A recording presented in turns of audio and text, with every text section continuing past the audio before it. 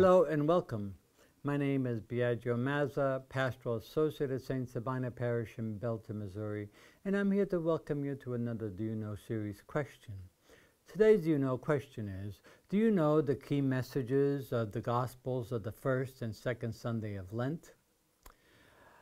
The Lenten lectionary readings are usually grouped into two separate groups, First and Second Sunday, and then Third, Fourth, and Fifth Sunday. The Third, Fourth, and Fifth Sunday usually known as Scrutiny Sundays.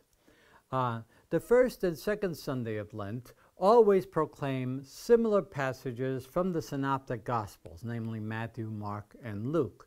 The First Sunday always proclaims the temptations of Jesus in the desert, and the Second Sunday always proclaims the Transfiguration of Jesus on the mountaintop. Now, why are these particular passages, these particular narratives, put at the beginning of Lent, and what significance do they have for Christian living? Lent is a season focused on conversion and metanoia. This is a lifelong process, but we focus on Lent in an intense sort of a way.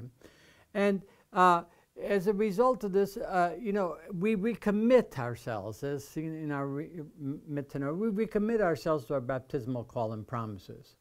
Now, metanoia is a Greek word essentially meaning a change of mind and heart, to do away with all those things that we desire for ourselves and to move towards those things that God desires of us.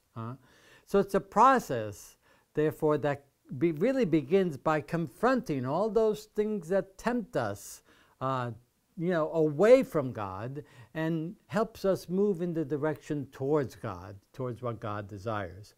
Now, Jesus, as fully human like us, is tempted in the same way that we are. He has to face the same temptations that we face as human beings. And what are those temptations? Well, there are three temptations in the narratives as we talk, and the three are best summarized with the term sensuality, power, and money. And these really, when you think about it, these are actually the source of all sinfulness among human beings. God desires us to overcome these and to confront these in order to be true children of God, our true identity as children of God. So, sensuality, let's look at that. This is focused on turning stones into bread. This is essentially, the temptation that we always have. If it feels good, do it, regardless of the consequences. So Jesus is tempted to sensuality. Jesus is tempted also to power, that throw yourself down from the parapet of the temple, and God will take care of you. This is an attempt to control God. Many of us have this issue that God somehow or other should respond to us the way we want to.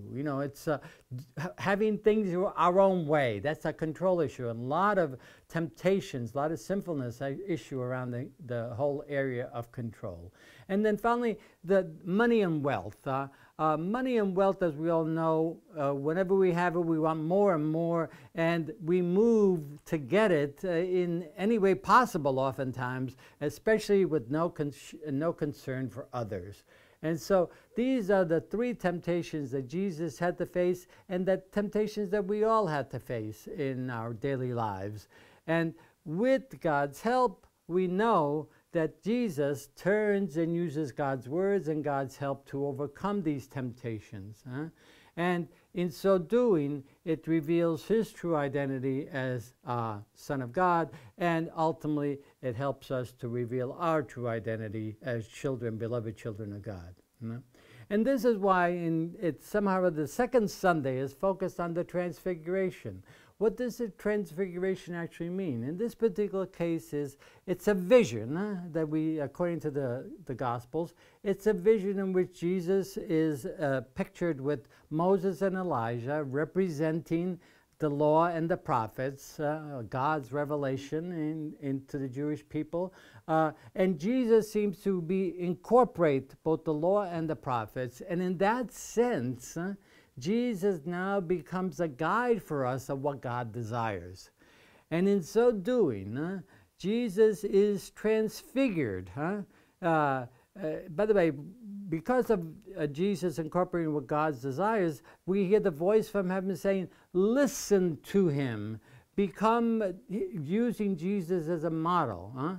And because Jesus continually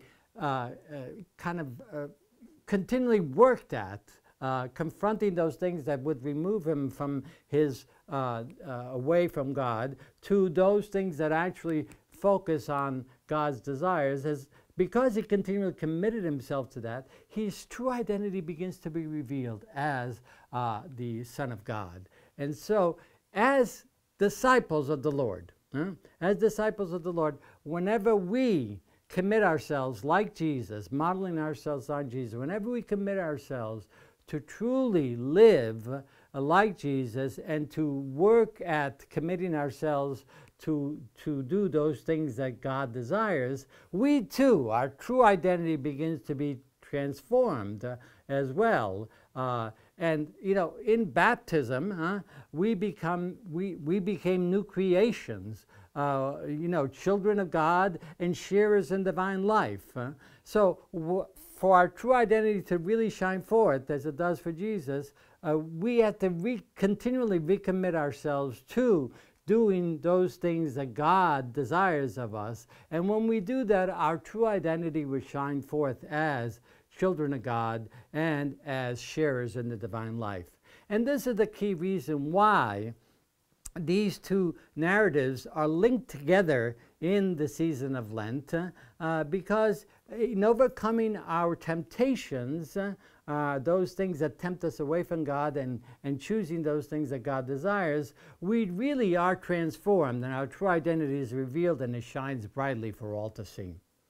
So I hope this has helped to explain just a bit of what the key messages are in the two Gospels from the first and second Sunday of Lent, and I hope you'll return again to more of the You Know series questions as we continue to delve into our spirituality and our faith.